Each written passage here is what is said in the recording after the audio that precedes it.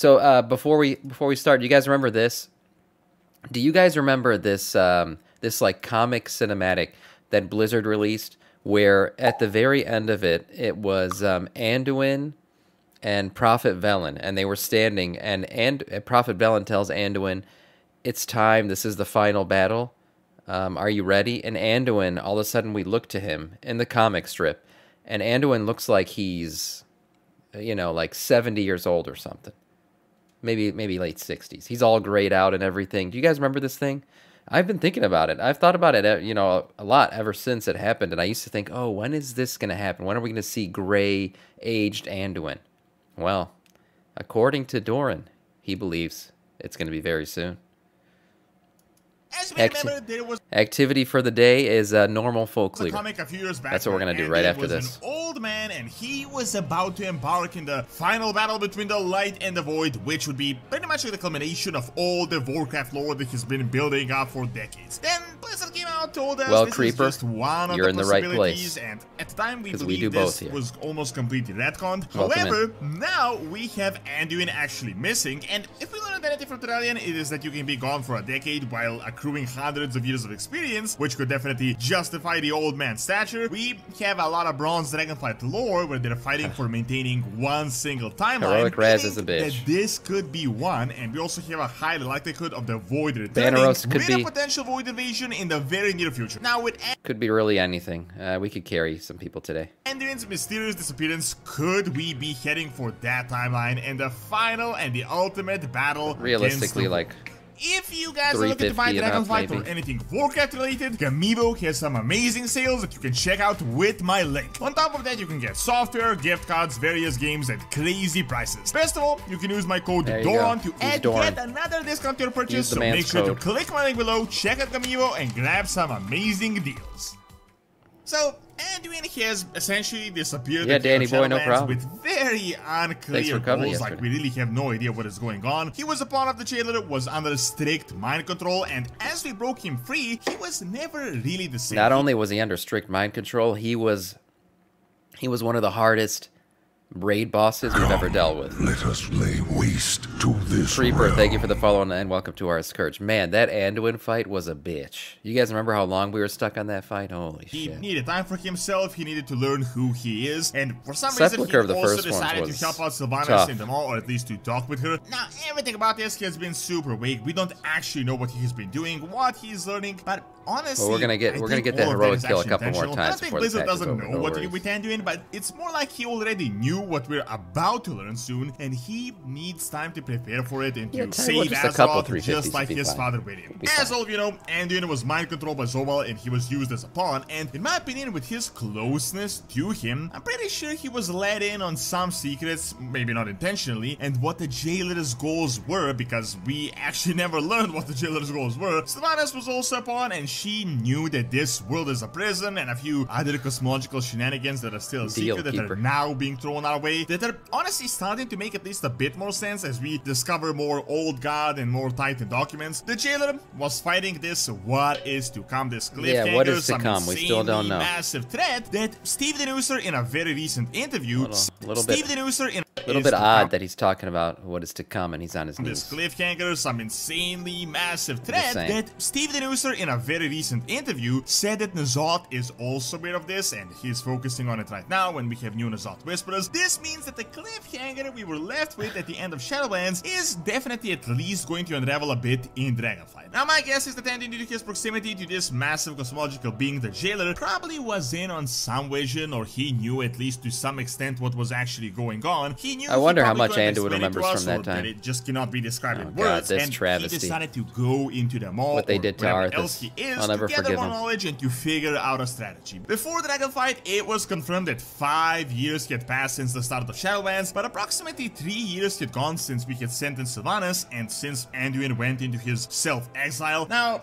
since then we had received only one hint, and that was right at the start of the dragonflight. We had a conversation with Gen where they talked about the reports they had actually received on Anduin and where he actually is. All of it is purposefully vague because no one actually knows where he is. It is kind of set up as a situation where he'll be found when he wants to be found, and apparently there have been a few spy reports and sightings King Julian will try tomorrow Anduin, but after nothing reset. was actually concrete. At the moment we don't really know where he is. Some say he's in the mall, but it is possible that he may have returned somewhere on Azeroth, especially because we have these spy reports, and I honestly doubt they would send spies directly into the mall. Now, during that time, Terrellian has been leading the Alliance for essentially 5 years now, which, when you think about this is still going to play out as something. I guarantee you. Terrellian's a loose cannon.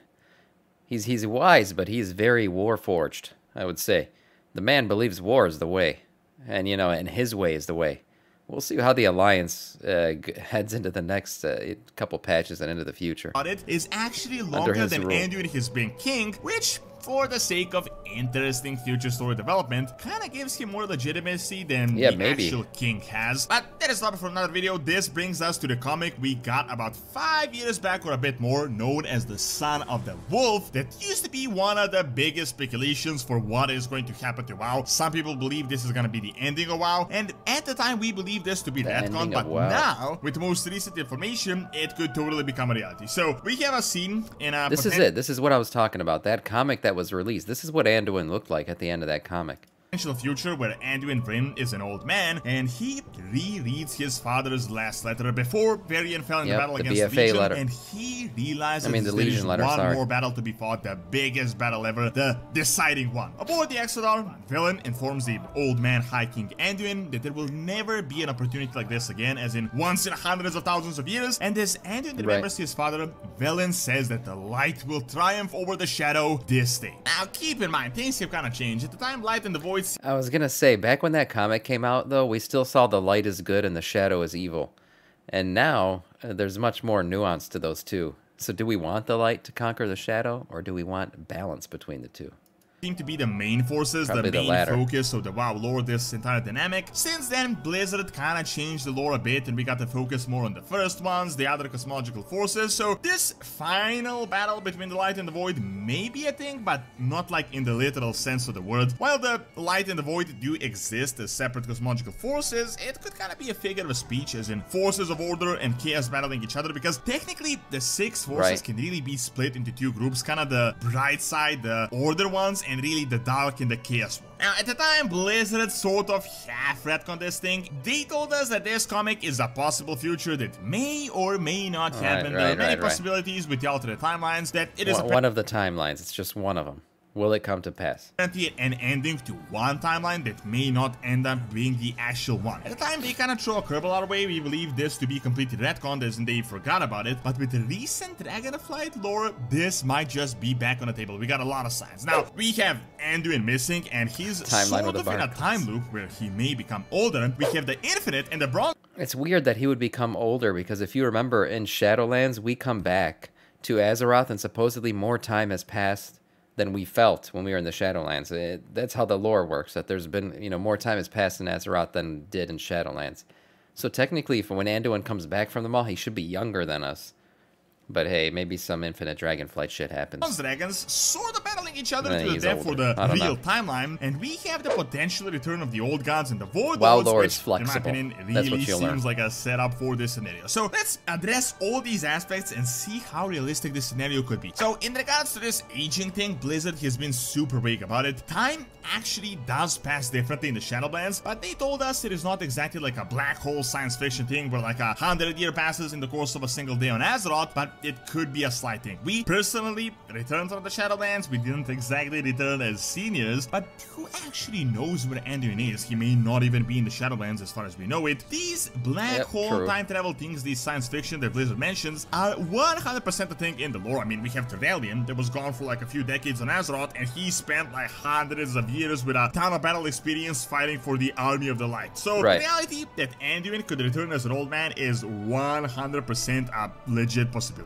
Now, the second point we have is, at the moment, we're kind of at the culmination of time travel and we all feel older from playing Recently, Shadowlands. from a New Blizzard interview, we learned that the Bronze Dragons are Titan affiliated and they're fighting for an ordered timeline, one that the Titans like, while the Infinite Dragons are fighting for many possibilities, which is kind of the prerequisite of free will when you think about it. At the moment, this story is in really early stages, but this could totally be a hint for what Blizzard said all those years back about how this is one of the possibilities. Additionally, with all this time travel stuff, this scenario with Anduin could also be like an instance similar to End Time, where we had Deathwing back in Cataclysm, so it may not be the main storyline, but it could be future content in some expansion. Now, lastly, as you may know that you've been following the lore, we have a ton of Old God hints and Void Lord skins. There are new Old God Whispers, there are new Old God documents that talk about hidden continents, the 5th Old Gods, the Old Gods changing their plans, possibly even having succeeded in the corruption of Azeroth. So there is a very high likelihood that we may be facing a Void onslaught in the very near future, and with Trellian leading the Alliance, we could have the Army of Light on our side. So really, this possibility of a Light and a Void battle could definitely turn into a reality with the way that things are being set up. It may not be such a black and white battle. The Light versus the Void could be one of the aspects. No, hey, we have the Light on our side, but then where do the Void Elves stand?